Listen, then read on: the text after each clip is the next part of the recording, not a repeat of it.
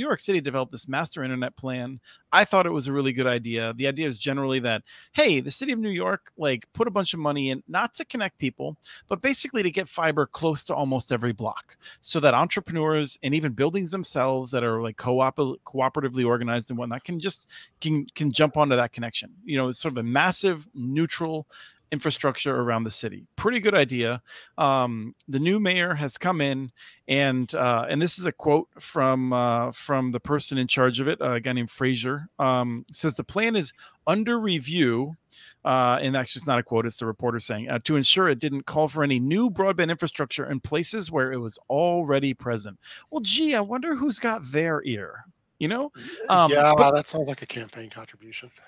The reason that I wanted to bring it up is, like, just to explain, like, they have 12 different ISPs they were working with. Those ISPs were expecting to start connecting some people this summer.